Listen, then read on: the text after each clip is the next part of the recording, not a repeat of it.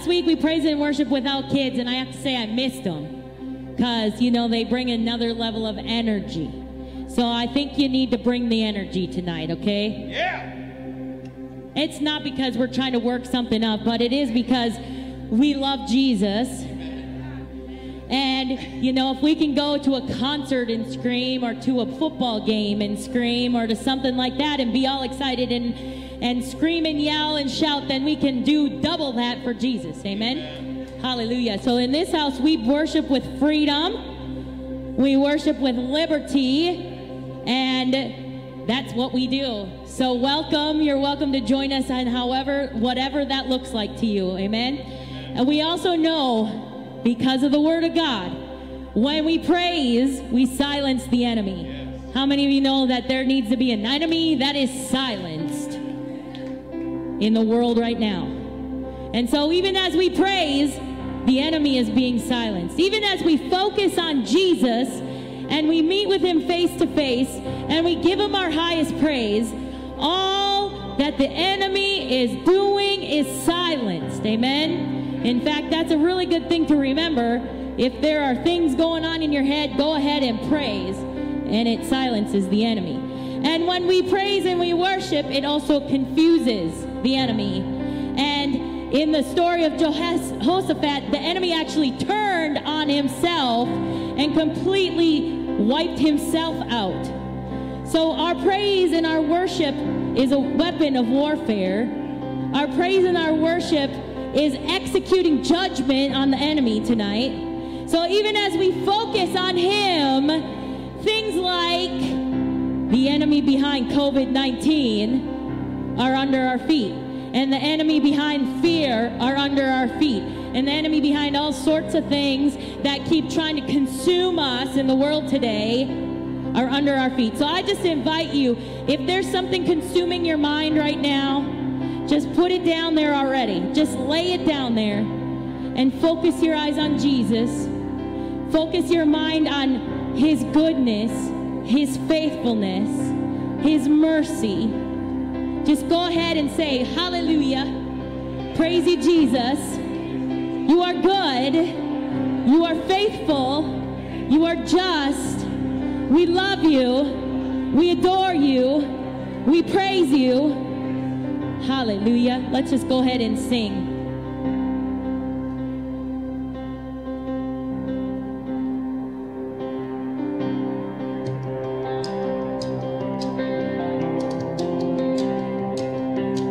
We're going to speak to some dry bones tonight. Hallelujah.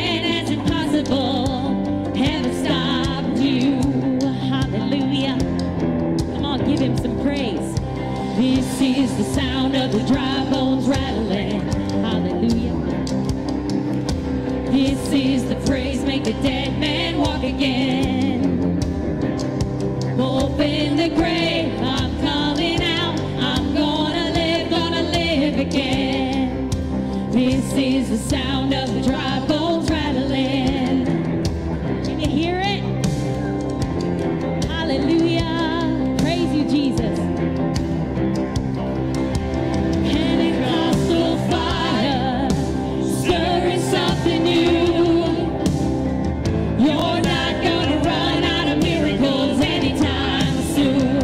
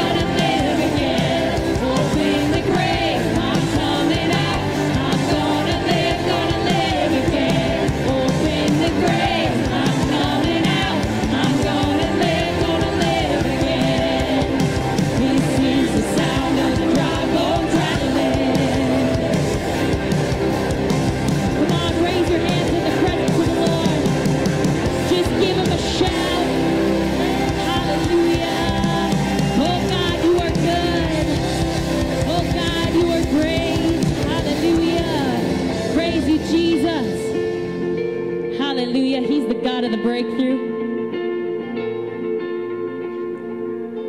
I am weary from the waves crashing over every day. God of mercy, please come rescue me. I am longing for your voice, gentle whisper in the noise. Father, tell me everything's alright. Your power, your presence breaks strongholds. King of heaven, when you speak, mountains move. I believe there will be breakthrough.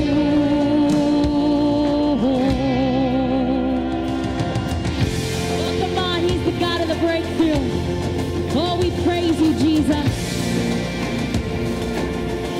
Come on, declare it. You alone can take my scars. Piece by piece, restore my heart. Take what's broken, make it whole again. Yeah. Your power, your presence breaks strongholds. King of heaven, when you speak, mountains move. I believe there will be breakthrough. Breakthrough. There will be breakthrough.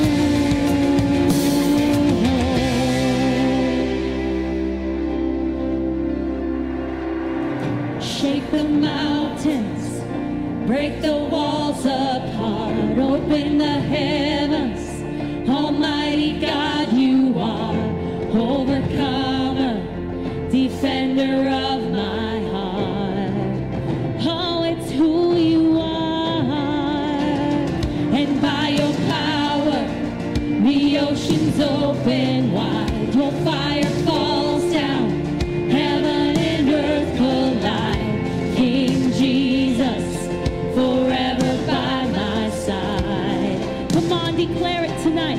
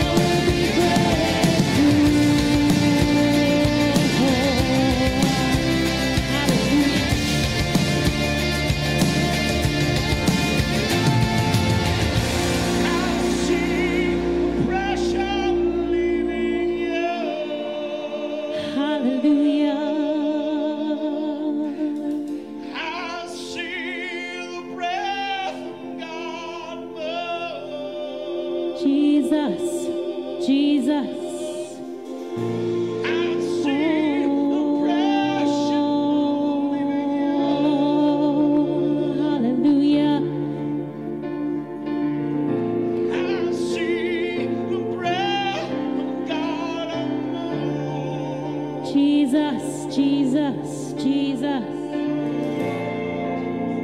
Hallelujah. There's victory in the house tonight.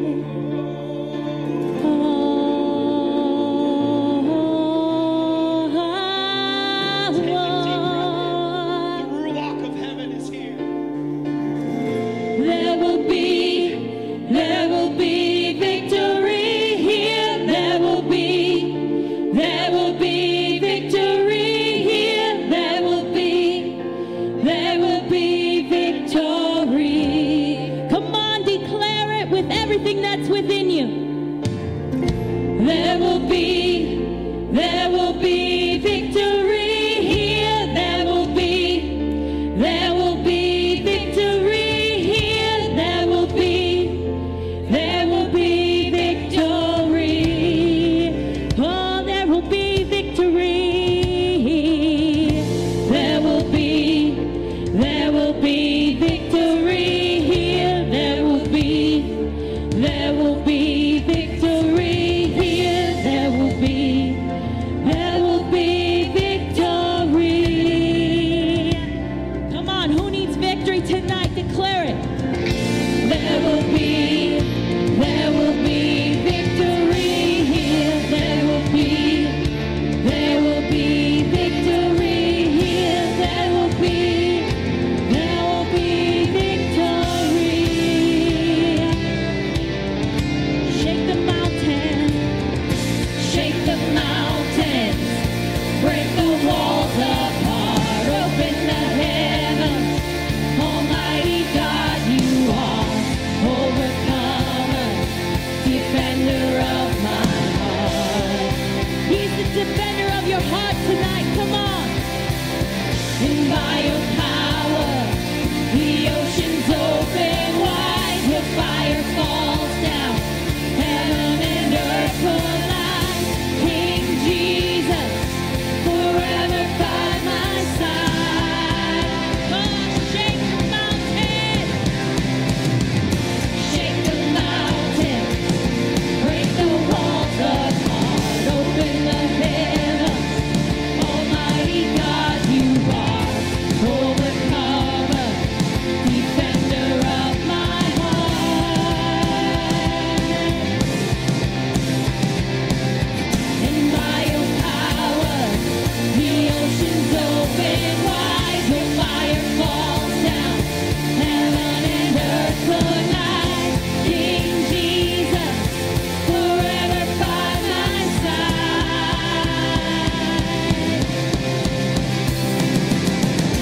Your power, your presence, break strongholds, King of heaven. When you speak, mountains move. I believe there will be breakthrough. Oh, there's breakthrough in the house tonight. There will be breakthrough. Oh, there's breakthrough in families here tonight. Just go ahead and grab it if you need breakthrough in families. Hallelujah. Grab it if you need breakthrough in health tonight. It's here. Just go ahead and take it. The Spirit of God is here to restore and heal. And there will be breakthrough. I declare it in Jesus' name. Hallelujah.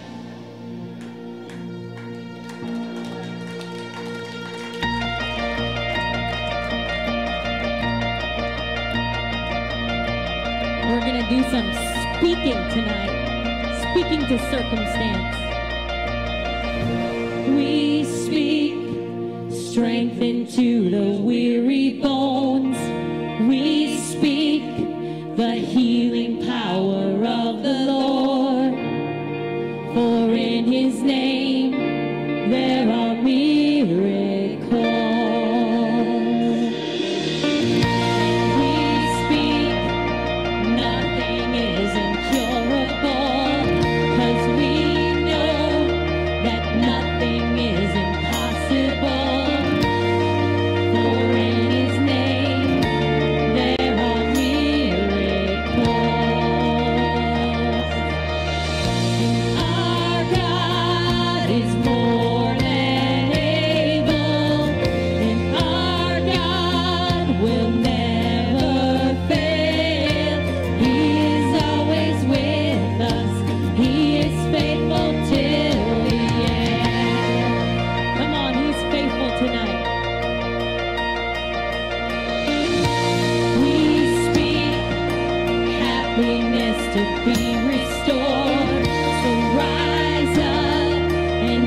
with glory to the Lord. For in his name there are miracles.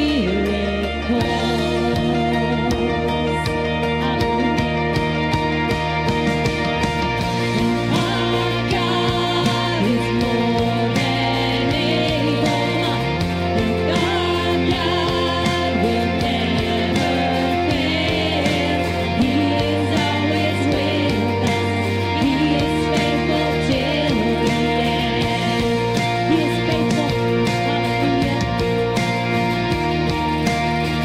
And our God is full of power.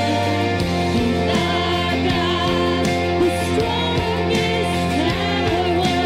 He is always with us. He is faithful till the end.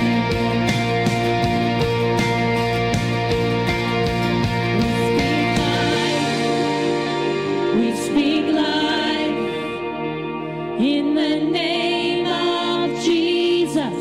There is healing flowing in this place as we lift our voice in praise, and we give all the praise to the one who's worthy of all glory.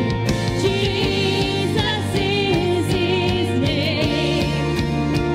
So we lift our voice in praise. We speak life. We speak life. In the name of Jesus, there is healing flowing in this place as we lift our voice in faith, and we give all the praise to the one who's worthy of all glory. Jesus is his name. So we lift our voice in praise. Our God is more than able. Our God will never fail. He is always with us. He is faithful till the end. Oh, Jesus. Our God is full of power. Our God, the strongest tower. He is always with us. He is faithful till the end. Come on, we're just going to worship Jesus tonight. Oh, we just worship you in this place. We adore you, Jesus. We know that it's by your power that we speak life. But we speak life to every circumstance tonight. Every sickness, every disease, every lack, we speak life to it tonight. Hallelujah. Praise you, Jesus. Worship you. Lord, we worship you. Lord, we worship you alone. Oh, we worship you. We worship you. Lord, we worship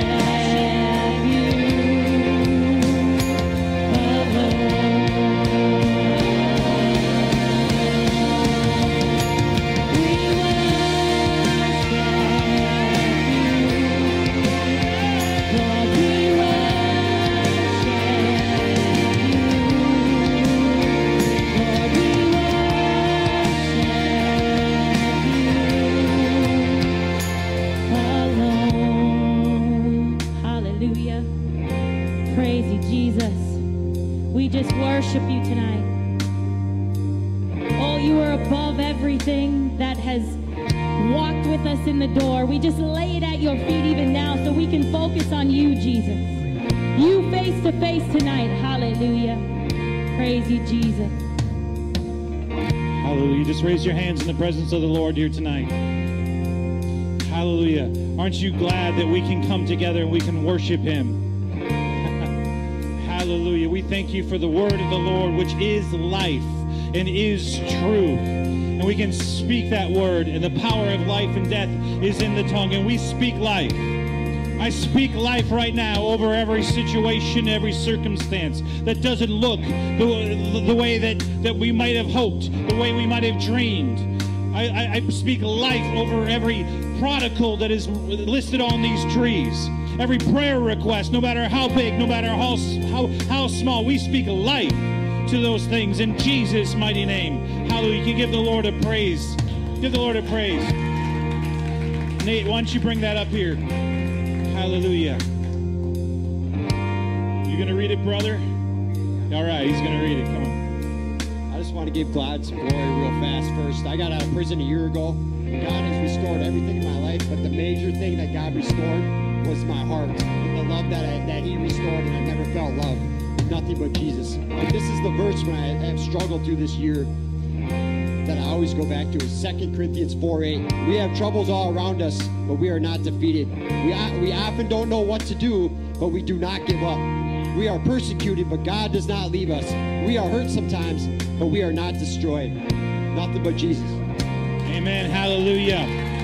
That's a word for somebody here tonight. In fact, I hear the Spirit of the Lord saying that there's so many words going around. There's so much talk going around. The Lord, we all know and understand. You can turn on the news. You can go to social media, and there's thoughts and there's words and there's opinions and everything flying around. And the Lord says, "Surely I am pouring out my word in this season over you." The Lord says, "I am pouring out everything that you need." Though you maybe feel like you're pulled this direction and that direction, and everything is chaotic around you, the Lord says, "I have released a word of grace over your life, a word of peace over your life." The Lord says, "I am pouring out my word on you, which contains everything that you need in this time, in this season." So the Lord says, don't look to the things of the world, but look up to me. For the Lord says, "Surely I am pouring out in abundance in this season." I am pouring out abundance in this season. The Lord said, I see in my spirit, the Lord is pouring out and pouring out. See, as much as the world is trying to pour out, though God is pouring out even more. But what we need to do is we need to be looking for it. We need to be positioning ourselves for it. We need to have our eyes on that, because if our eyes are on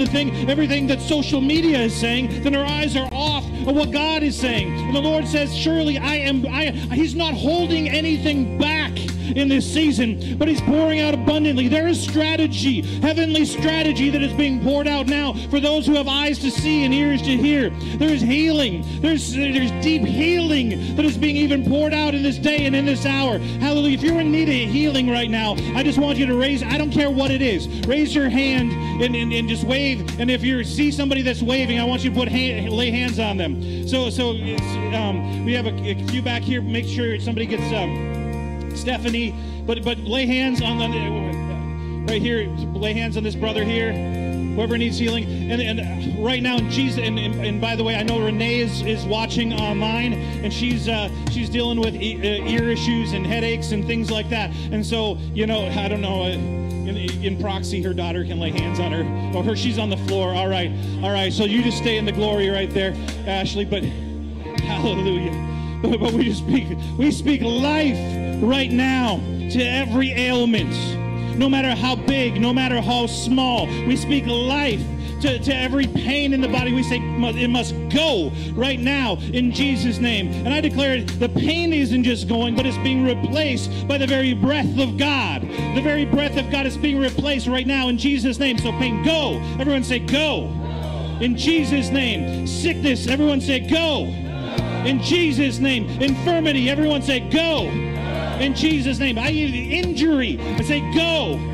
in Jesus' name. Whatever it is, we just declare life over that situation and we'll release now the healing anointing of God over each and every one. Everyone that's being laid hands on, we release the healing anointing. And for those who are laying the hands on, well, Lord, I just pray that you just give them a little dose of what they're releasing right now. I pray, Father God, that they feel your power, your touch, that they even walk away saying, I didn't think I needed healing, but I feel so much better. Hallelujah. Hallelujah. Praise the Lord. I just saw the Lord do this earlier today, and so I'm going to continue. I want everybody to lay hands on your head. Lay hands on your own head, because that's better for social distancing. Hallelujah. Father God, I just pray that anything that is out of alignment in each and every head will come into alignment and be healed right now. Everything that is physical and everything that is spiritual and everything that is mental, right now we command each and every hormone to get into kingdom alignment. We say brains will function appropriately. We say all things related to the brain will come into kingdom alignment and kingdom order right now in Jesus' name. Place your hand on your face. I command eyes to get into kingdom alignment and kingdom order. I say be healed eyes spiritually and physically right now. I command all the senses to come into kingdom alignment and kingdom order right now. How many of you know that the senses are one of the attacks of the enemy with COVID? We say no in the name of Jesus. We say that there will be healing to smell and there will be healing to taste right now in Jesus' name. We say that anything that is triggered by these things emotionally and physically would end tonight in Jesus' name. I release healing to all 5 senses right now in the name of Jesus. I say hearing would be healed spiritually and physically tonight in Jesus' name. Lay your hands on your ears. Receive healing for your ears right now. Lay hands on your necks. I say the neck and spine would come into complete and total kingdom alignment right now. And every nerve attached would be aligned now. Every vertebrae, every disc, line up now in the name of Jesus. And for Phil, if you're watching online, I say that disc would release the nerve now in the name of Jesus. Release the nerve, disc. You need to get off that nerve right now, and that nerve needs to be released. And now I release healing right now in the name of Jesus. Healing to all of those nerves, everything that's causing pain right now. Put your hand on your stomach. Every stomach issue, I say no more tonight in Jesus' name. We thank you that stomachs are being healed. Acid reflux is being healed. Even physical and emotional stomach things. Butterflies in the stomach. Fear that comes in the stomach. We cancel its assignment now. Place your hand on your heart. I say hearts are being healed tonight, physically and emotionally and spiritually. I say Jesus came to heal the brokenhearted. Broken hearts are being healed tonight in Jesus' name. Shoulders, limbs, fingers, toes, knees, anything that's associated with these things. Place your hand on it now. Hallelujah. I say that all bones are healed right now. All muscles are healed. All tendons, all ligaments healed right now in the name of Jesus. I thank you that arches are being healed right now in Jesus' name. I thank you that shoulders are being healed right now in Jesus' name. I thank you. I feel a fire right now. Who feels a fire? If you feel a fire, God's doing a healing work right now. He's probably, even if you don't feel a fire. There's fire in my belly. There's fire in my nerves. There's fire. God is healing you tonight. Just take a hold of it. Hallelujah. Anything else, God? All of the reproductive system, any healing, don't put your hands on that. Any healing you need in that, we release it now in the name of Jesus. Laughter is good medicine. We laugh and that heals us too, amen. Hallelujah. I release healing to immune systems. Anything that has to do with immune systems, we release healing to it now. Immune deficiencies and the like lupus and those kind of diseases, we release healing to them now in Jesus' name. Hallelujah. Lord, I think we covered it. We should be good and healed tonight. Amen. Just give him some praise. As we were singing the last song, singing Breakthrough, all of a sudden I felt this pain in my chest, and I was like, Lord, what is going on? Who's actually restricting me from getting breath to sing the song, right? And I was like, what's going on? And the Lord actually showed me there's a spirit, there's a word of knowledge. There's a spirit restricting the breath, restricting the life from coming into you. And so what I want you to do is, and some of you may see this in the spirit, some of you may not, but you're going to do this sort of physical gesture. It's kind of an act of faith, or a prophetic act is what we like to call it. I want you to grab the spirit that's right here, and I want you to rip him off in the name of Jesus. And we just prophesy the breath of God, and we command that spirit to be thrown into where Jesus would send you. We just declare the breath of God again to flow into their bodies, over every part, over every system of the body, in the name of Jesus, that Pastor Sarah just highlighted. We just prophesy the breath of God, the breath of God. And the Lord says, where you have sought for breakthrough and it has felt like you have not been able to get to the other side, you have not been able to break out of the restriction, the Lord says, I am breaking you out of the restrictions.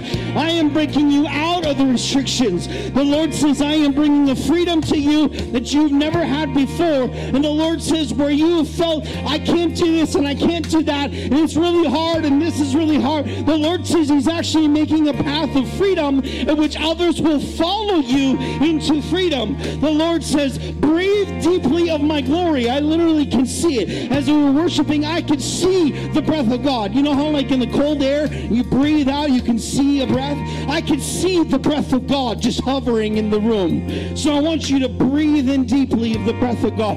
Lord, we thank you for your Ruach. We thank you for your glory. God, we ask you to show us your glory again. God, show us your Ruach tonight. Show us your glory. Lord, you told us to prophesy to the breath, the four winds of heaven itself. Declare life over every part that has been slain in the name of Jesus.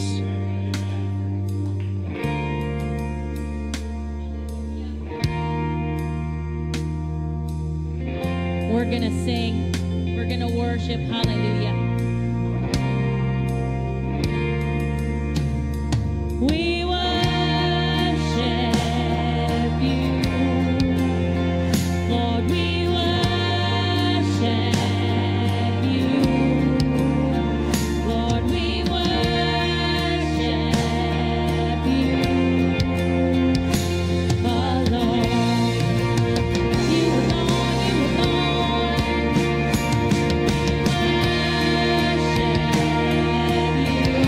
Come on, worship him. We worship you. Lord, we worship you.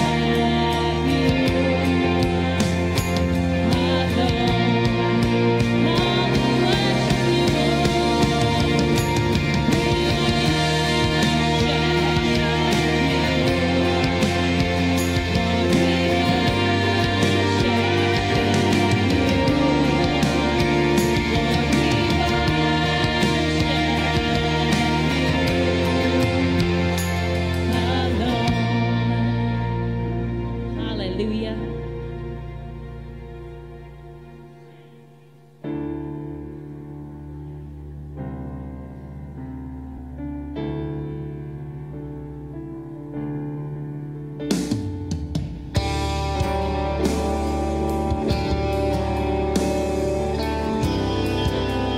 Oh, Jesus, we worship you.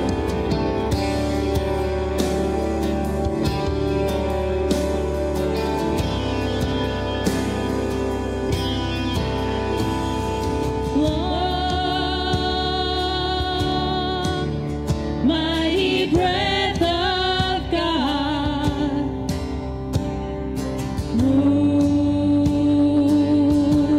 upon this place.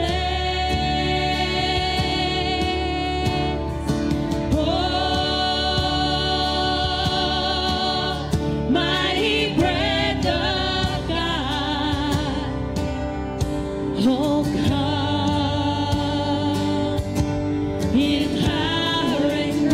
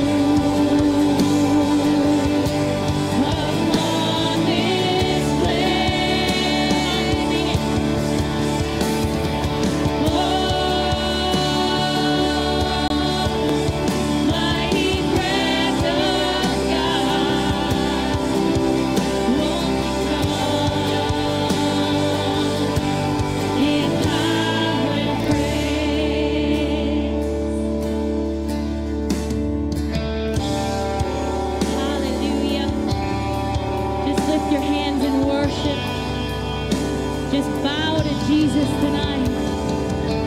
Hallelujah.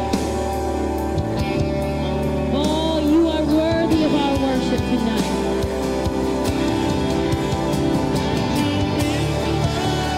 Let your wind blow. Let your fire fall. Let your wind blow. Let your fire fall. Let your wind blow. Let your fire fall. Let your wind blow.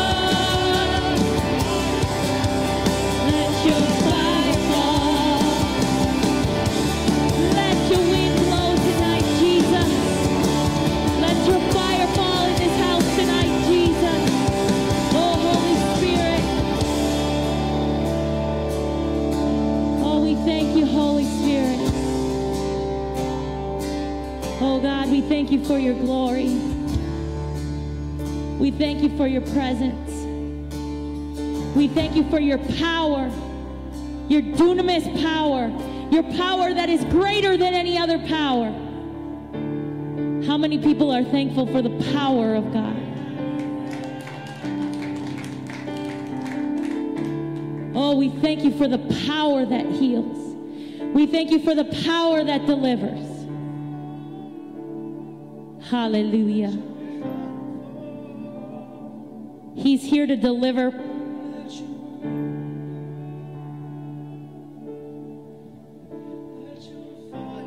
The fear has to go. I know the fear goes sometimes on Saturday and it comes back by Sunday. I command the fear to go. It needs to go. It needs to go tonight. The fear in the night season that's bringing the nightmares, we say no more in Jesus' name. It is under your feet. There is no more fear. I command the panic to go now in Jesus' name. The anxiety needs to go now in Jesus' name. The PTSD needs to go now in Jesus' name. It cannot stay. It is trespassing and it needs to go. I say go now in the name of Jesus. Who is in agreement with me? On the count of 3, I want you to tell it to go. If you need it to go in you, it's going. If you need it to go, otherwise you can be in agreement with somebody else. 1, 2, 3, go! Hallelujah. You know what? I hear the Lord saying we need to tell it to go again. Every single person. This is not the time to observe. This is the time to engage, because this is your night to get free. If you're standing back and you're observing, you're going to miss out. I'm just going to be real with you, because God is saying, tell it to go. We're going to tell it to go. 1, 2, 3, go!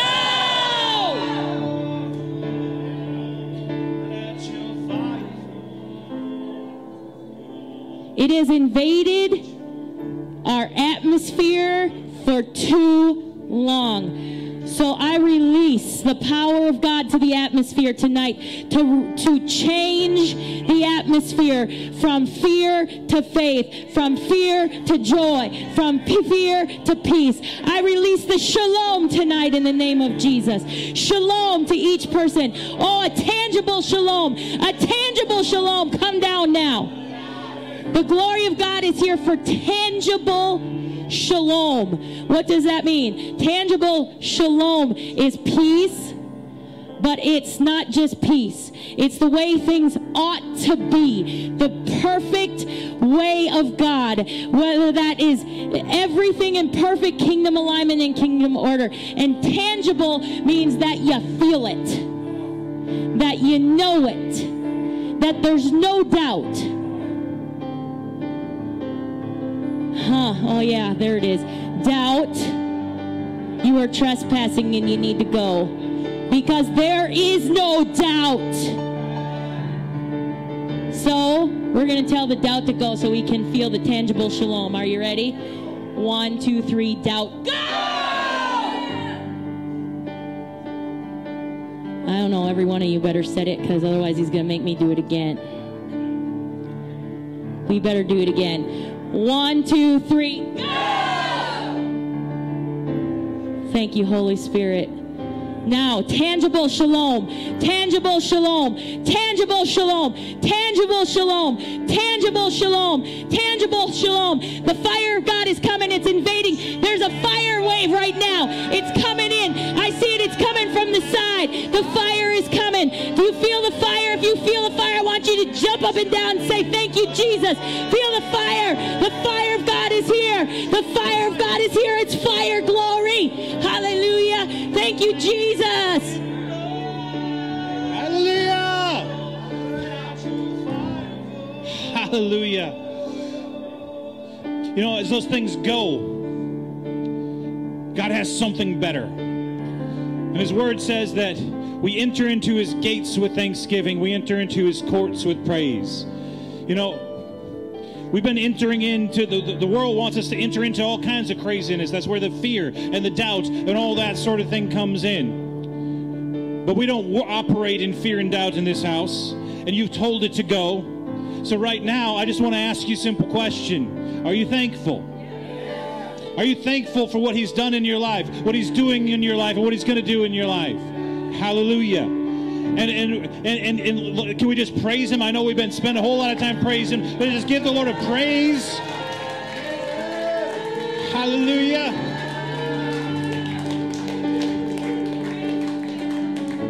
When you do that from your heart, that positions you into his courts. And his courts is the place of glory because it's the place of his presence. I want the rest of this service, we're already there, but I just want you to see this and grab hold of this, to be seated in a place in his courts. All right? Meaning in a place of his presence, a place where he's enthroned, where all the stuff of the world really doesn't matter. In the presence of God, in the courtroom, in the throne room of God, with the very maker of the heavens and the earth, who defeated death, hell, and the grave. Does the things going on around us really seem like that big of a deal? Hallelujah. So Lord, let your glory flow in this place. Lord, we want to be seated in your throne room, seated in your courts, and surrounded by your presence and your glory here tonight. Can everybody say amen? Amen. Do me a favor. Turn around. Greet 2 or 3 people. Give them a high five if that's all right.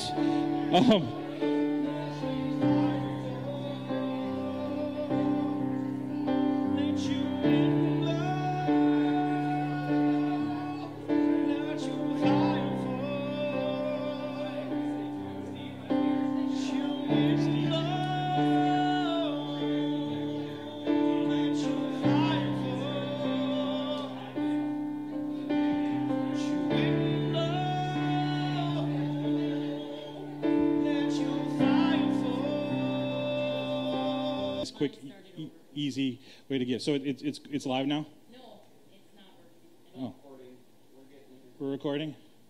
Okay, let's see. Did this thing end? Okay, here we go. This is what I got to do. Just talk amongst yourselves. I got to train Andrew on how to fix these sort of things. It wasn't supposed to end, but. Live. Okay. We're going and go live now. Oh.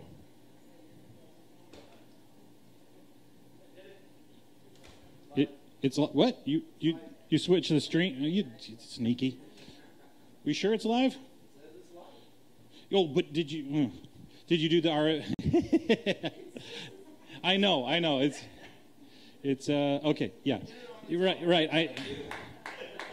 I got to click the button over here though. It's these two things together, working together, that make it happen. There we go. I think it'll go on now. And this is why you pray for your pastors right here. I heard some phones going off. I think maybe it worked. All right. Oh man. Wasn't that just amazing, Andrew, what just happened? Oh, this presence. I mean, it was the most phenomenal thing that has ever happened here at High Praise. Oh, you mean we weren't live? Oh, darn. Yeah, right. Okay, where were we? Tithes and offerings. Okay, so anyways, and our friends online. That's where I was. How perfect is that? Can always give anytime at www.highpraisecentralmn.com. Okay, let's just pray. Let's just pray. Let's take your gifts in your hand. Let's pray. Father God, I thank you for each gift. I thank you for each giver. I thank you for this opportunity to sow into your kingdom. Lord, I thank you, Father God, that as we sow with cheerful, hilarious hearts, I thank you that there's promises attached to our giving, that your word says that you'll give back to us good measure, pressed down, shaken together, and running over, that you'll rebuke, devour on our behalf. So, Lord, we give this up to you as an offering with just joy in our hearts, because you gave everything for us. It's the least that we can do to give cheerfully and hilariously here tonight. In Jesus' name. And everybody said, Amen. Amen. All right. Thank you guys so much for your faithful giving. A few quick announcements here. Our next High Praise Leadership and Mentoring Discipleship is next Saturday. August 5th is the wrong date. And Kim pointed that out to me a long time ago. I still didn't fix it on here. But next Saturday will be our next one here. And for those of you who are a part of that, we talked about this last week, but I want you to come with prepared with some questions. We'll just kind of do some back and forth Q&A sort of thing. So be thinking about that in the coming week. And then just a reminder, too, that starting this fall, Monday evening, 6:30 p.m., we'll be doing our High Praise Revival Academy. So that is starting September 21st, Monday nights, and we'll kind of go through the winter and just kind of see what God wants to do. Again, I just want to get this out here now so people can plan and know what's going on. But the whole idea behind this is that we'll be talking a lot, obviously, about revival. But not just, we're talking about like revivals, recent revivals like Azusa, things like that, also biblical revivals, and what revival really means. But it's also going to be a training session, and I really want to focus on team training, working together as teams, because I think that's a key component to seeing revival. And as I've said before, we're calling it Revival Academy because it was a catchy name. There's not a tuition or anything like that. So it's just Monday nights starting at 6:30 p.m. on the 21st of September. Anybody is welcome. All right. Anything else I need to announce, Sarah? Nope. All right. And we are live and we're good and it's all working. Praise the Lord. All right. Kind of. Okay. Well, that sounds interesting. Didn't cross the bottom. The graphic? Andrew, you can help with that too. No? Okay. Oh, it's got both of us? All right, well, that's fine. Because, hey, why don't you come up here and wave then? And then it'll be accurate. There you go. There we go. Now the bottom part is accurate. Okay. Praise the Lord. Oh.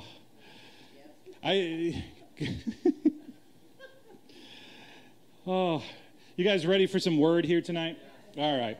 So I want to start out by asking you a question here, especially for those of you who've been here the past few weeks. How's it going? What has been consuming you? What's been consuming you? We talked about this a couple weeks ago and kind of followed up on it last week. But if we're honest with ourselves, I know, just speaking from personal experience, if you were here for that word, the whole idea behind it was, that God is an all-consuming fire. And yet there's a lot of things in the world that want to get us, that consume us, things that aren't from God. All you have to do, again, is turn on the news or social media. Don't care what your opinion is on whatever the issue is. People are consumed by things right now. And we talked about how we need to not be consumed by things of the world, but be consumed by the all-consuming fire. But that's easier said than done, isn't it? Isn't it? So I just want to ask you, as a rhetorical question, as a challenge for you, especially if you were here for the message. If you weren't, you can go back online and watch it. But if you're here for it, what is consuming you? Maybe it's a question that you need to ask yourself every day, every morning, when you get up, every night, before you go to bed at night. What's been consuming me today? And remind yourself to get into the all-consuming fire and not get caught in the things of the world. Amen? So the past, I don't know, couple months, we've been talking about a variety of things. We talked a couple months ago. We were talking about, remember, the season of forming, how we're in a season of forming, which is a transition season. We're transitioning from a season of farming into a season of fighting. And we talked about how the Bible verses that talk about beating your plowshares into swords or beating your swords into plowshares. And we're in that season of transforming from one to the other. That I believe that God is doing a work in us. And when God puts you into a season of forming, he gives you everything that you need for the season that you're heading into. And so we talked about that, and I believe that that's what's happening right now. That's what we've been, everything since then and before then has been part of that forming and preparing us. We talked about being salt and light, what that truly means, how we are actually salt and light. Then we talked about what I mentioned before, the all-consuming fire, being consumed by the things of God, not the things of the world, but also then how once we step into that all-consuming fire, that fire is in our mouth, and we can speak words. We can speak when the word is in our heart, his breath is in our lungs, then his fire is on our mouth, and we can speak words, even if it's just simple, that still small voice that can just cut through all the garbage of the world to somebody, and it's that sort of thing that sticks with them, that begins to consume them. And we looked at Jeremiah and how it's an example of, well, I don't want to get ahead of myself, but it's an example of this. That's what we talked about last week. See, and I think all of this is setting up and been, it may seem like some of these things are disconnected, but they're not. That God has been bringing us along on this journey. And tonight is kind of just the next step in that journey. In fact, we're going to go on a very interesting biblical journey here tonight. You and me together, all right? So I want you to buckle in, and I believe God is setting some stuff up. All that stuff that I just talked about, he was setting some things up, and tonight is a setup for some big things. But this is going to be a really interesting journey. It was an interesting journey that God took me on, scriptural journey, and so I want you to stick with me on this because I think it's going to be really cool. But I've never heard anybody talk about this quite this way, so I believe it's a now word from God. Amen? So, Father God, I just thank you for this night. I thank you for your word. I thank you that your word does not return void, but it will accomplish everything that is set forth to do. So I thank you, Father God, that every heart is ready and open to receive the fullness of everything that you have. In Jesus' mighty name. And everybody said? Amen. Amen. All right, so we're starting tonight in Jeremiah. We talked about Jeremiah last week, but we're going to go deeper into Jeremiah this week. In the book of Jeremiah is a prophet of the Lord. And the time frame of Jeremiah is he's a prophet at the time leading right up to the Israel captivity of Babylon. So this is leading up to the time where Nebuchadnezzar comes in and basically sacks Jerusalem, leaves it desolate, and takes Israel into captivity for 70 years. Okay, and so Jeremiah is the prophet right before, leading up to this time. Okay, and Israel has not done well recently. In this time, they're not doing a good job following God. In fact, Judah was even worse. All right, so the whole nation, combined nation of Israel and Judah, they are not in a good position right now. And I'm going to give you some backdrop of this in Scripture here in Jeremiah chapter 2. So this is what's happening here. This is a prophetic word of God that God is releasing, and he's basically instructing Jeremiah about the condition of Israel. Okay, and in Jeremiah chapter 2, starting in verse 11, it says, "Has a nation changed its gods, which are not gods?" Notice the lowercase g. "But my people have changed their glory for what does not profit." That means that they have exchanged the presence of God and the glory of God for idols and things that aren't profitable. Okay? This is what he's saying. "Be astonished, O heavens, at this, and be horribly afraid. Be very desolate, says the Lord." That doesn't sound good. Verse 13, "For my people have committed two evils. They have forsaken me, the fountain of living waters, and hewn themselves cisterns, broken cisterns that can hold no water." So they've forsaken the source. And then they've built themselves these idols but he says they're leaky. They can't hold the actual water. There's no spirit. There's no presence in them. They're empty vessels that can't hold anything. They've exchanged the presence of the living God for these broken things that can hold no water. Verse 14. Is Israel a servant? Is he a homeborn slave? Why is he plundered? The young lions roared at him and growled, and they made his land waste, and his cities are burned without inhabitant.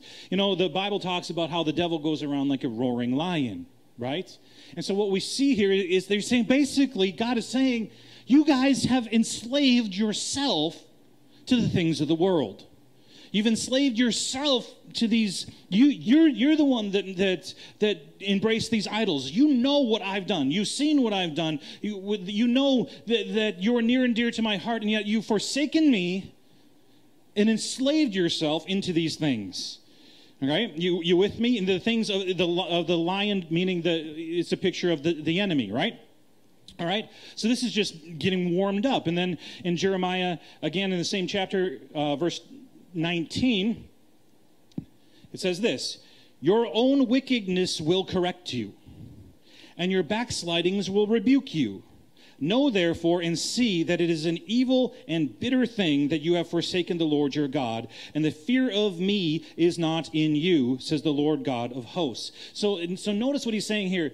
We could put it this way: you're going to reap what you've sown.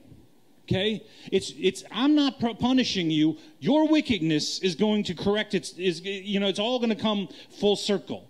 Your own backsliding is going to rebuke you, and he basically then goes on. Right, so God isn't just saying this to say this and say, no, this is bad things going to happen to you. This is a call to repentance. God is saying, hey, pay attention. You guys have been backsliding. You've been doing wicked things. It's time to get self-correct right now. It's time to repent. And we see this in the next chapter, in chapter 3, verse 11, where it says, then the Lord said to me, this is saying to Jeremiah, backsliding Israel has shown herself more righteous than treacherous Judah. Well, that's a rosy thought. And go and proclaim these words towards the north and say, return, backsliding Israel, says the Lord. I will not cause my anger to fall on you, for I am merciful, says the Lord. I will not remain angry forever. Verse 13, only acknowledge your iniquity, that you have transgressed against the Lord your God, and have scattered your charms to alien deities under every green tree, and you have not obeyed my voice, says the Lord. All right, so this is a call to repentance. He's clearly saying in here, guys, get on the right track. All right, I want you to get on the right track. And then if you continue to read the next few chapters of Jeremiah, it's basically a warning about what will happen if they don't do this, if they don't repent, okay? And it goes on for quite a while, very specifically outlining the things that they've done wrong and what's going to happen if they don't repent. And within that, there's these hints, these nuggets of hope, because God's always points a way out. But my point here tonight is this: things were really bad. All right, things were not good at all. I'm going to give you another example here in Jeremiah 7, verse 8. It says, "Behold, you trust in lying words that cannot profit. Will you steal, murder, commit adultery, swear falsely, burn incense to Baal, and walk after other gods whom you do not know, and then come and stand before me in this house, which is called by my name, and say, we are delivered to do all these abominations?" So here's what they're doing, guys. It's not bad enough that they've forsaken God, and they're not doing things that they should be doing, that they know better. They are still going to the temple of the Lord after doing these horrible, terrible things, and going to the temple and proclaiming that God's okay with this. God's okay with this, right? They're going into the house of the Lord and saying, no, God's cool. He's got our backs. We can go do all this stuff, and which, of course, is not, God's not too happy with, okay? So we read these things, and this is just a taste of what Jeremiah is talking about, okay? This is just a taste of it. I believe this is why, they call Jeremiah the weeping prophet. right? Because he's living in a time where the people he's called to prophesy to are not behaving well. And I believe if he's a true prophet of the Lord, he has the heart of the Lord. And he doesn't want to see them in captivity. He doesn't want to see any of this. And he's just crying out, please, guys. And at the same time, God is saying, this is what's going to happen. And I think he kind of knows where this is heading, and he doesn't like it. All right? And yet he's being obedient to the Lord and releasing these words. Okay? But this is harsh. This is not a good situation. And then God kind of wraps up this whole initial thing. I mean, he goes on for more chapters, but there's kind of this initial outline of what's going on. He wraps up the initial outline with Jeremiah 7. We're going to start at verse 28. I want you to notice this. Okay? So you shall say to them, so this is God telling Jeremiah to say to Israel and Judah, this is a nation that does not obey the voice of the Lord, their God, nor receive correction. Truth has perished, and has been cut off from their mouth. Cut off your hair and cast it away, and take up a lamentation on these desolate heights, for the Lord has rejected and forsaken the generation of his wrath. Verse 30. For the children of Judah have done evil in my sight, says the Lord. They have set their abominations in the house which is called by my name to pollute it. And they have built high places of Tophet. I want you to notice this. High places of Tophet, which is in the valley of the son of Hinnom, to burn their sons and their daughters in the fire, which I did not command, nor did it come into my heart. Verse 32. Therefore, behold, the days are coming, says the Lord, and it will no longer be called Tophet for the valley or the valley of the son of Hinnom, but instead the valley of slaughter. For they will bury it in Tophet until there is no room. The corpses of this people will be food for the birds of the heavens and for the beasts of the earth, and no one will frighten them away. Meaning, picture the corpses there, and there's no one to scare away the birds and the animals and that sort of thing. This is what he's talking about. And then in verse 34, Then I will cause to cease from the cities of Judah and from the streets of Jerusalem the voice of mirth and the voice of gladness, the voice of the bridegroom and the voice of the bride, for the land shall be desolate. That's pretty harsh right there, all right? And we're going to circle back to this in a minute, but this is what God is saying, and he's outlining this. And after this, basically we see that Israel and Judah plead for mercy. They plead to God for mercy, and God gives them a way out. He says, this is what I need you to do. Along with continued warnings, if you don't do it, this is what's coming. And he's basically prophesying Nebuchadnezzar's coming in, and you're going to be sold off into slavery, okay? But basically what happens is they reject this. They want God to have mercy on them, but they want to continue to do things their own way. They're saying, God, spare us from this so that we can continue doing the thing that's caused us to get into this situation in the first place. How many of you know that's not really repentance? That's not repentance at all, okay? And so they're rejecting God's terms, if you will, which is simply, repentance, turning away. When you repent, you have to turn away from things. That means that some of the stuff that you've done before maybe needs to stop happening. Not maybe, it does need to stop happening, right? And even in the midst of all this, then God still says, I will still restore Israel. He is not happy. You can read this. He is not happy at all. But he still says, I'm still going to restore Israel. Now, that all goes on, and now a second time in Jeremiah 19, we see a very similar word to the one that we just read. In Jeremiah 19, verse 4, it says, because they have forsaken me and made this an alien place, because they have burnt incense in it to other gods whom neither they, their fathers, nor kings of Judah have known, and have filled this place with the blood of innocents, they have also built high places of Baal to burn their sons with the fire of burnt offerings to Baal, which I did not command nor speak, nor did it come into my mind. Verse 6, therefore, behold, the days are coming. Now, notice this is the similar part. The Lord says that this place shall no longer be called Tophet, the valley of the son of Hinnom, but the valley of slaughter. And then verse 7, And I will make void the counsel of Judah and Jerusalem in this place, and I will cause them to fall by the sword before their enemies and by the hands of those who seek their lives. Their corpses I will give as meat to the birds of the heaven and the beasts of the earth, and I will make this city desolate and hissing, and everyone who passes by it will be astonished and hiss because of all its plagues. Not good, right? Not good. Now understand, remember, we're going somewhere with all of this. But I want you to understand what's really happening here, okay? Israel and Judah have defied God. They have defied God. They have denied God. They have embraced the world's ways of doing things. They have followed Baal. Now, when we see Baal in the Bible, that word Baal there is actually not a spirit or a god so much in and of himself. I mean, it is, but at this time it's kind of, the meaning of the word has kind of translated, and it's really more of a title. The same way we might call God Adonai, right? Or one of his many names, which, is like Lord. Baal means Lord.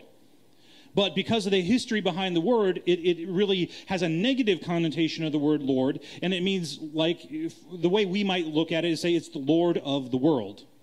And who's the Lord of the Bible says the Lord of the world, okay? So when we're talking about Baal, it means that they have done things the world's way, okay? And what's happening here, that place that says the high places of Tophet and the valley that is renamed into the Valley of Slaughter, what happened in that place that is where they built this altar of this giant figure called Molech. And Molech was this huge statue of a man, this giant man with the head of a bull, which is where we get the kind of picture sometimes of Satan having the horns and things like that. Some people believe that this was the genesis of that. But anyways, that's all speculation. But anyway, so it's this giant altar, this giant man with a bull's head with his arms, both arms out, like this, okay? And this is where, I mean, it was in the scriptures that we just read, but we'll put it gently. There was human sacrifices of the worst possible kind were done at this altar. Not just human sacrifices, the worst possible kind imaginable. The worst thing that human beings could do to one another. And if you think back, or if you have the scripture, you can go back and look, and it pretty much tells you what I'm talking about. All right? So when he's talking about this high place of Tophet that has now become an altar to Molech and to this depravity, it really is a symbolism of the highest level of depravity that Israel has entered into. That's why God is kind of ending these things with this and saying, this is the best example that I can give of how bad things have gotten, okay? It's the worst of the worst of the worst that Israel and Judah have done. So the valley of the son of Hinnom became a place, okay, where the dead from the sacrifices were put. Remember that, so on the top of the hill is this altar, and the valley is where the corpses were put. Now later, after this whole thing plays out, well, we'll get to that, but later what happens is that same valley, which was once a good place, it's in Jerusalem, it's there today, okay? But it later becomes a place where they threw criminals, the bodies of criminals that were executed, thieves, things like that. They would put them in this valley. Also, dead animals were thrown in there, and they were left in there, and they were burned. They were burned there. They weren't buried. They were burned. Okay, leaving only the bones. And then it kind of morphed to just become a garbage dump. They burnt sewage, the burning flesh, garbage, and then maggots and worms would crawl around in what was left of the way. I know, right? But this is on purpose, okay? It has a strong, sickening smell, okay? It's utterly filthy and utterly disgusting. And this is biblical. All right, what I'm telling you comes from the Bible. It comes from 2 Kings 23, Isaiah 30, Matthew 10, and Mark 9, these descriptions of this place. All right, I'm not just making this up or even embellishing this. This is biblical descriptions of what this place was like. It was truly turned into a valley of slaughter. In fact, in the New Testament, the Greek word for it is Gehenna, all right, which Jesus himself used as an illustration of hell. When Jesus was talking about hell, he said, you know what? He referenced this place, Gehenna. This is what it's like. The burning corpses, the burning body, this fire, the stink, the rot, the maggot, all this stuff. This is what he's pointing to, an actual place that they would all know and understand, okay? Now, I say all this to give you the gravity of what God is saying here, all right? Now, leading up to this, even before this time, when you read the book of Kings many times reads like this. So-and-so became king and they did evil inside the Lord. So-and-so became king and they did evil inside the Lord. And evil, evil, evil, evil. And every once in a while you get a good one. There's one that did both. But most is evil, evil, evil, evil with a few goods sprinkled in there. Well, one of those good ones was King Josiah. He was one of those few ones. And he's right before this. He's the generation before this, right? And he's the one that said, the Bible actually says he wanted to follow in the footsteps of his father David. But David wasn't his actual father. He was many, many generations removed from David. What had happened is he went and he looked and he saw the old writings and read about David and said, that's the guy I want to be like. It's a picture of spiritual fatherhood, really. He said, that's, despite my dad being an evil king, I want to do good. And so he read everything that he could, and he realized that Israel was and Judah weren't doing well, and so he tore down these altars. He tore down, the Bible actually says that he defiled the altar of Molech. Awesome, good, right? He defiled the altar, but it's literally a generation later that we just read about. So Josiah does well. He does what he can, but the hearts of the people never really truly turned. Okay, you with me? The hearts of the people never really turned, because as soon as he was gone, they went right back to the old stuff. So they even have less of an excuse now, because they were given this chance and they really pretty much rejected it. All right? Again, we're going somewhere with this. So I want you to notice, now we just read two words from the prophet Jeremiah, two similar words that were about this valley of slaughter, right? And which we vividly described, okay? And these were all released at a time right before what we know is the Babylonian captivity, that's 70 years, okay? Now we're going to fast forward a little bit into Babylonian captivity. During Babylonian captivity is during that time, Ezekiel was a prophet of the Lord during that time. And in Ezekiel 37, a scripture that we are very familiar with here in this house, that we just sang several songs about. Okay? Ezekiel 37 is the story of the valley of the dry bones. And we're going to look at this, verses 1 to 3. Check this out. So the hand of the Lord came upon me, this is Ezekiel, and brought me out in the spirit of the Lord, and set me down in the midst of the valley. And it was full of bones, and he caused me to pass by them all around, and behold, there was very many in the open valley, and indeed they were very dry. And he said to me, Son of man, can these bones live? So I answered, O Lord God, you know. Now, I want you to picture this. This is clearly a symbolic thing that Ezekiel is experiencing. God is not bringing him to an actual place. Right? It's in the spirit. If you've ever had a prophetic word and God's shown you something, it's that kind of picture. In the spirit, he's showing me this. All right? So it's not an actual place, but it had to very, very likely invoke images of the valley of slaughter. Didn't it? These people, this is what got them in this place. God prophesied this twice through Jeremiah. This was like the exclamation point of what you did wrong, and they knew it. All right, and Josiah had already tried to get rid of it, okay? And so when you get a vision, and that's your history, and you're a prophet of the Lord, and God brings you to a vision of a valley of dry bones, how are you connecting the dots? You with me? Okay? So think about this. God brings Ezekiel to a place that symbolizes hell, the Baal, the spirit of Baal, the title of Baal, the Lord of the world, the worst of the worst that the world has to offer. A steaming pile of burnt garbage and flesh. All right? He brings Ezekiel to this and says, hey, can these dry bones live? Is it any wonder, really, that Ezekiel answers the way he does? I bet you know God. All right, that's a smart answer right there, really, if you think about it. But I mean, think of the context. He's looking at this. He knows this is a picture of the pit of hell. Can these bones live? I'm deferring to you on this one, God. All right? oh, Lord God, you know. But just as God prophesied in the valley of slaughter years before, he again tells Ezekiel to prophesy 2 times. To the worst of the worst of the worst, to the leftovers of that burning garbage pile, that dumpster fire, all right? He says, to that thing, I want you to prophesy life and breath. This is the backdrop of this. You know, this should give us all hope. This should give you hope.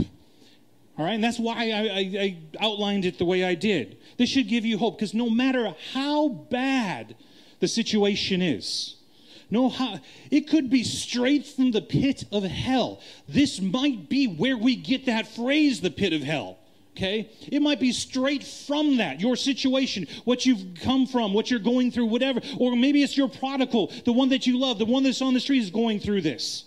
Right? That's the place that they're in. That's the situation that they've got themselves in. It may be that you or we or they or whoever denied God. They defiled God. They did these horrible things. We did it our own way. We followed the world's way. We completely ran after and made the things of the world, whether it be finances, whether it be stuff, whether it be drugs, whether it be... We made that our God.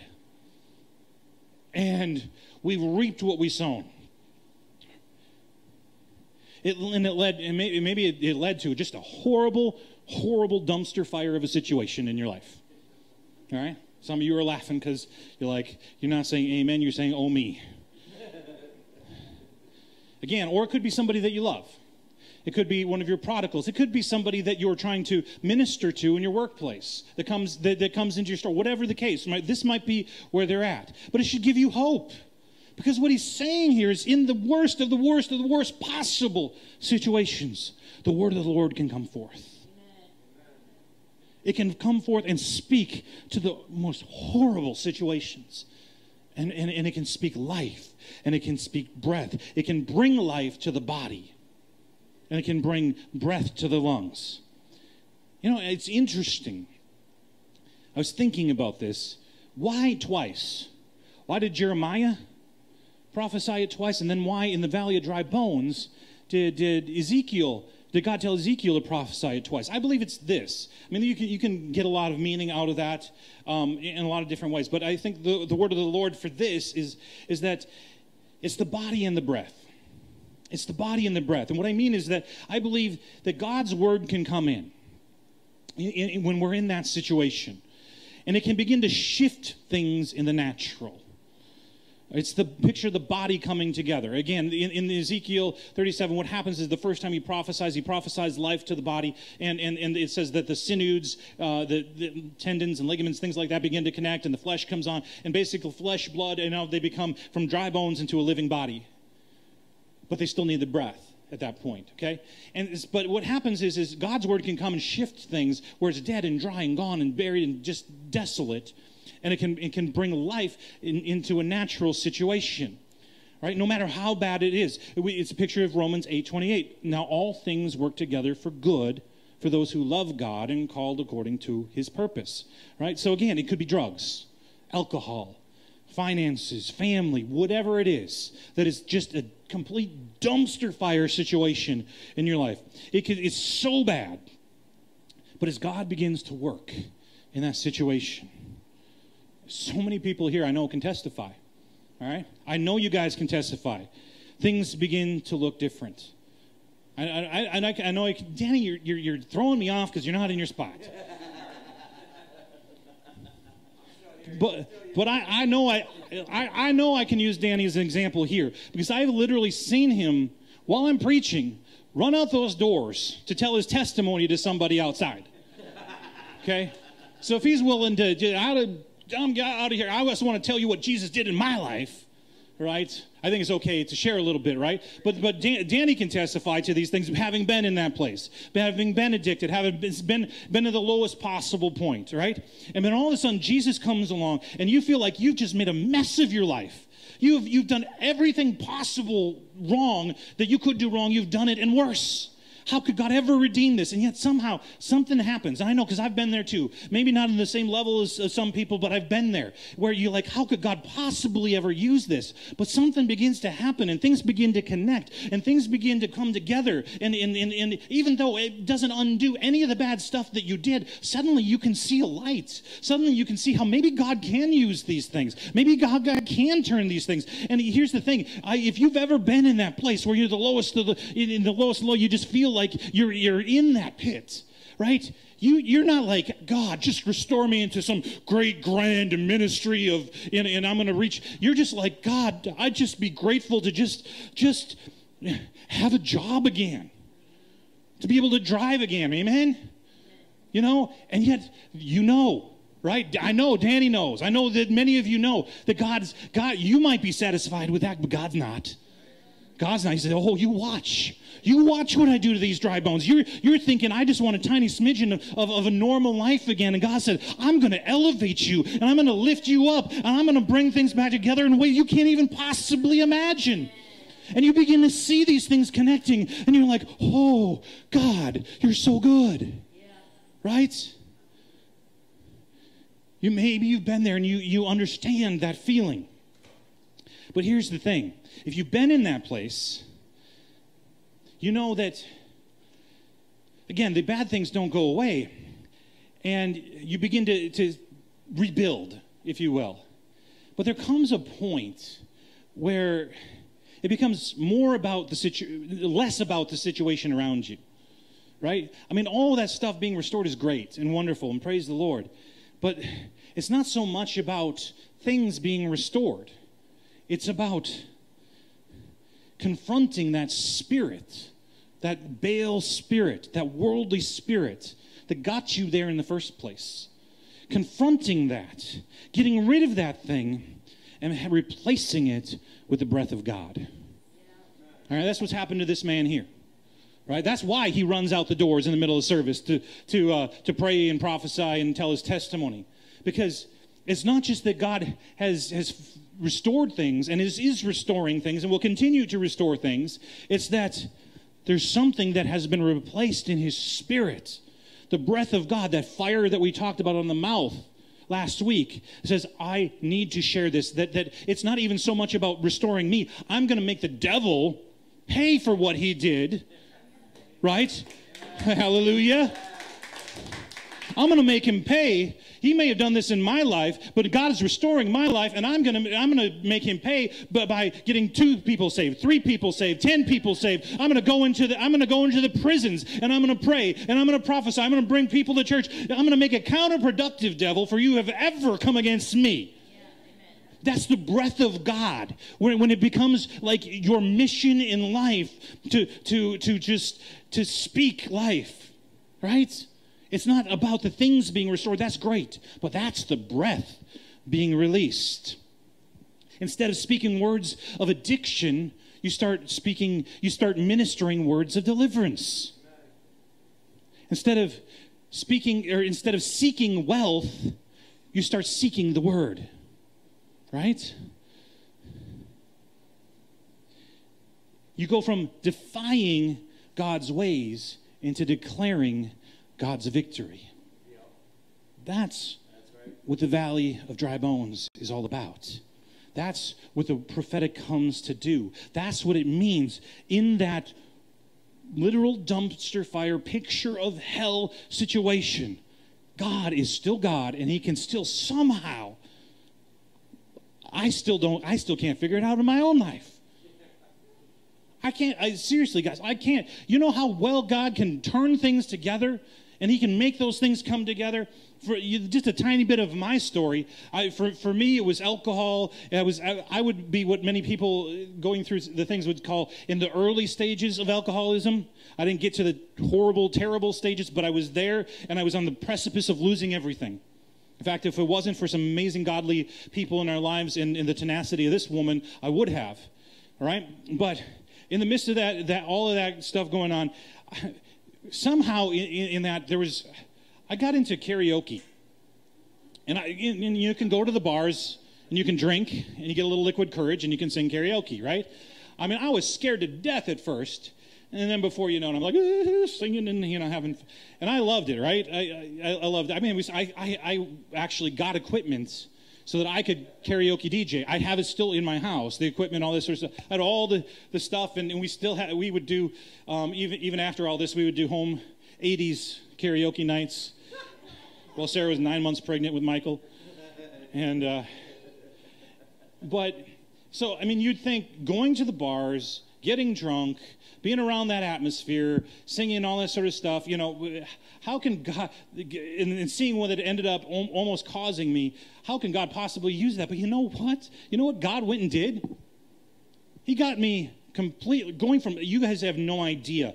I was horrified of standing in front of people with a microphone, of hearing my own voice through a microphone. Even before I met Sarah in high school, I was immensely shy. I was starting to come out of it a little bit, but the microphone, the people thing, right? No. And somehow in the midst of my going after the things of the world, God taught me how to be comfortable standing in front of people, using the microphone, hearing my own voice. Oh, and guess what? He taught me, I learned how to use equipment, how it all, speakers, all this stuff works together. I designed all of this when we did this building from my experience running away from God. God used that crazy situation. He said, you know what? Hey, you learn this stuff. Guess what? I'm going to use it. Right? That's what God can do. You just never know, right? All right. But Ezekiel isn't quite done yet. We know the story. He says, can you prophesy? Yeah, prophesy. And he tells him to prophesy 2 times. And remember, again, how it was 2 prophetic words from Jeremiah that really pointed to this place. They said, this is your opportunity to repent and and prevent this from happening. They rejected it. But there's 2 prophetic words about a valley that Jeremiah prophesied. And now we're here in Ezekiel, and there's 2 prophetic words that Ezekiel is prophesying in a valley. And the question that God had kind of placed on my heart, when God places a question on your heart, he's trying to teach you something. And he said, so why... what was the point of the prophecy? What was the point? Where did those dry bones end up? Well, they ended up in Ezekiel 37:10, where it says, so I prophesied as he commanded me, and breath came into them, and they lived, and there stood on their feet an exceedingly great army. An exceedingly great army. So my question then is, what is that army for? This is an army born from a situation that said, don't go there, don't go there, don't go there. But they went there. And now, in this symbolic picture of the Valley of Dry Bones, God is saying, you can prophesy life in the worst of situation, and out of it can rise up an exceedingly great army. So what is that army for? Well, this is our last stop here tonight. And we're going to 1 Samuel 17. Now, if you're sitting there thinking, why does 1 Samuel 17 sound familiar? I will tell you why. It is the story of David and Goliath. It's the story of David and Goliath. And it starts, 1 Samuel 17, starts with 2 great armies standing on a hill, either side of a hill, with a valley in between. Okay? And what we have here is a giant on one side. A giant Goliath challenging the armies of Israel. All right, and this is before Israel split into Israel and Judah. So he's challenging the armies of Israel. This guy's big. He's real big. He's nasty and mean. He's intimidating and strong. And the whole backdrop is of this challenge is he's challenging Israel, anybody in Israel, to one-on-one combat, and whoever wins that one-on-one combat, the other army will become the slaves to the one will become slaves to the other. So here we have a giant. Or by the way, remember what happened in Jeremiah. right? That they didn't do what God was warning them, and they ended up in slavery. So what was going to happen here with Goliath, if you lost to Goliath, basically Israel would end up in the same sort of situation that their ancestors ended up all those years later in Babylon. That's the stakes here, okay? So here stands this giant defying God. In 1 Samuel 17:10, he says this. Come on. There we go. And the Philistine said, I defy the armies of Israel this day. Give me a man that we may fight together. I defy. That word defy there translates to this. It means reproach, to taunt, to blaspheme, to jeopardize, to criticize, to find fault with.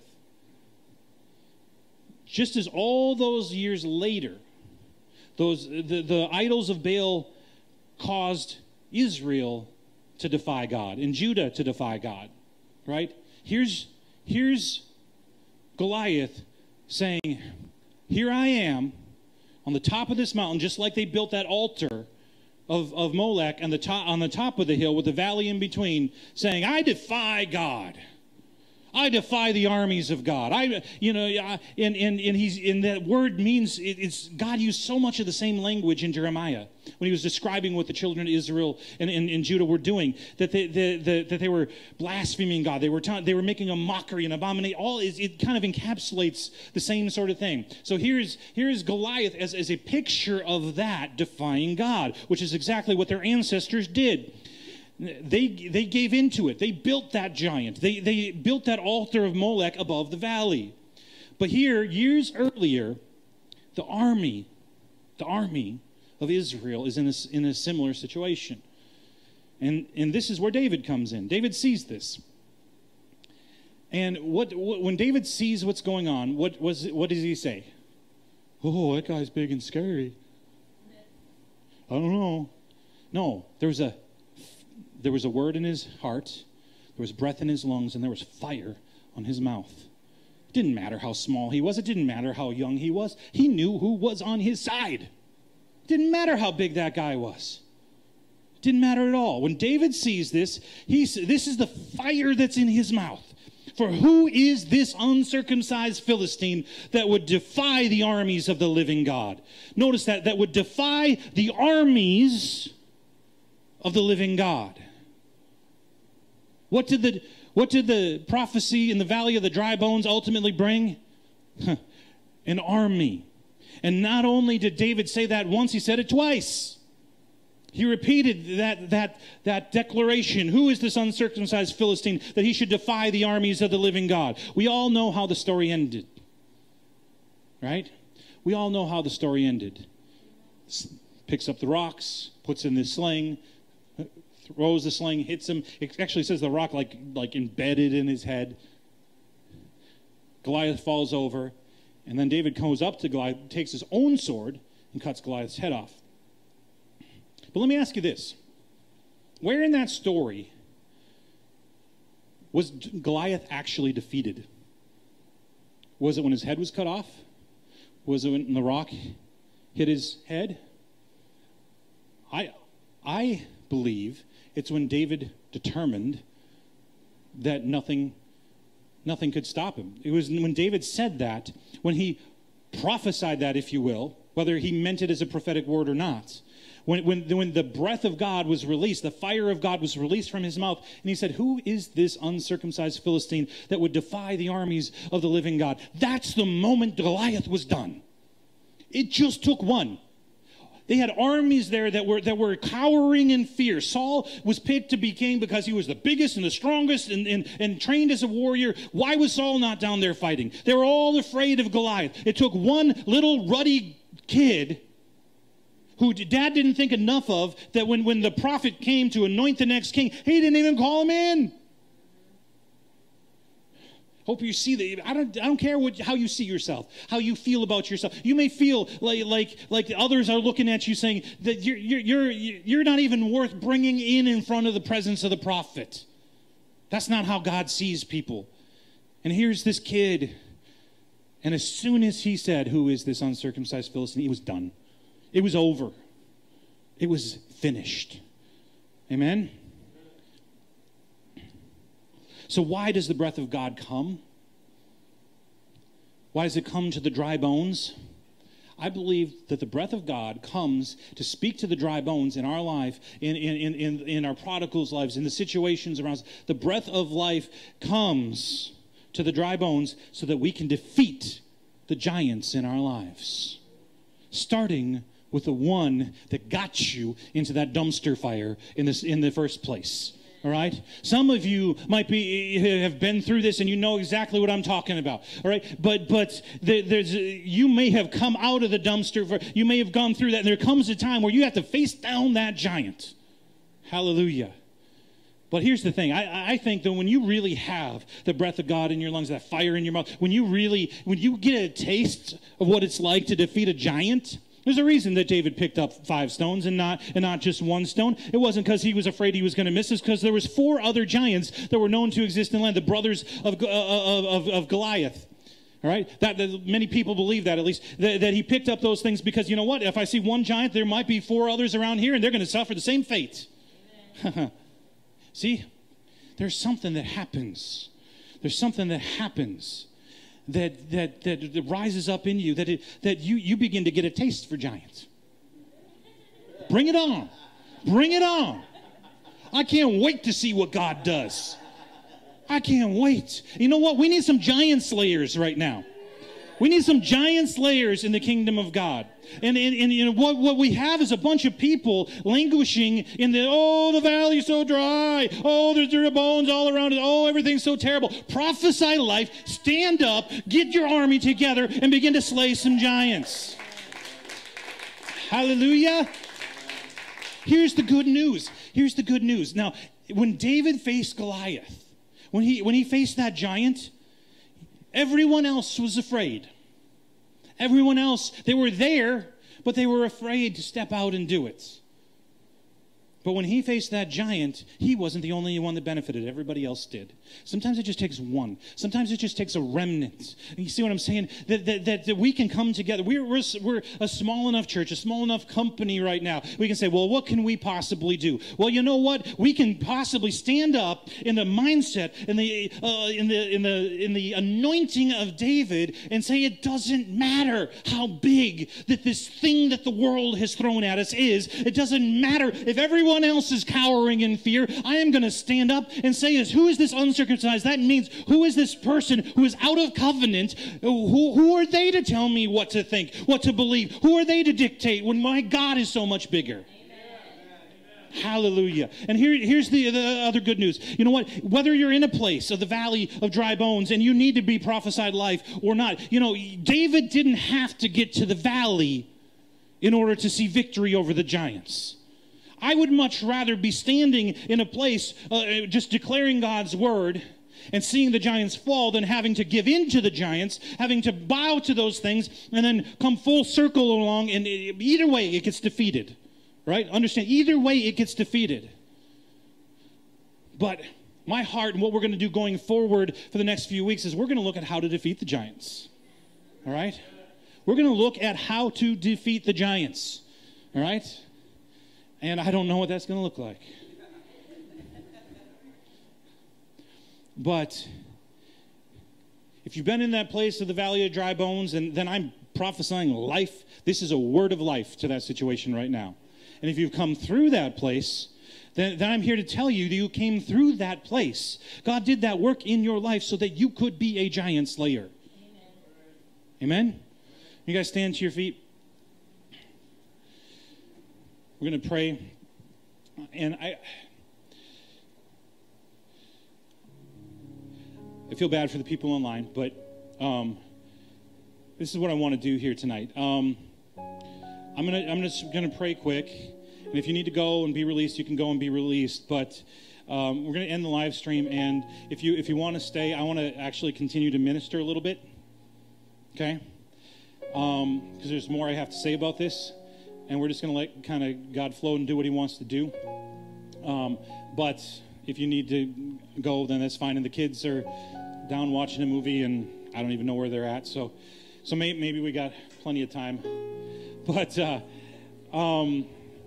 So I'm going to pray, or we'll do the quick end the video, and then, sorry guys online, and then we'll continue. I'm going to continue to preach and minister just a little bit further, because I think there's more that I want to release, but I just don't want to be restricted and feel like, should I say that right or not? All right. Now I've already said too much. So I don't want to get myself in trouble. All right. Father God, I thank you for this word. I thank you, Father God, for each and every one that is gathered here, each and every one that is watching online, watching later, whatever it is, Father God. I thank you for them. I thank you, Father God, that you are near and dear to them. I thank you, Father God, wherever we're at. Even in the midst of that, Jeremiah 29:11, in the midst of that situation, that you said that you had plans and purposes for them to prosper, to give them a hope in the future, to prosper them. Even through everything that they had done, you still had a good plan and a good purpose. And I thank you, Father God, that you have a good plan and good purpose for us as well. That you're not a respecter of person. So wherever we're at, whatever we're going through, I thank you, Father God, that your prophetic word comes to bring life, and bring breath in Jesus' name. And I thank you, Father God, for our prodigals and the people that are near and dear to our hearts that might be in that dumpster fire situation. And we prophesy life and breath to those situations as well. And Lord, I thank you, Father God, that we rise up and you don't just do your work in us just so that we can just be, but you do it so that we can be a great and exceedingly great army, and that we can be giant slayers.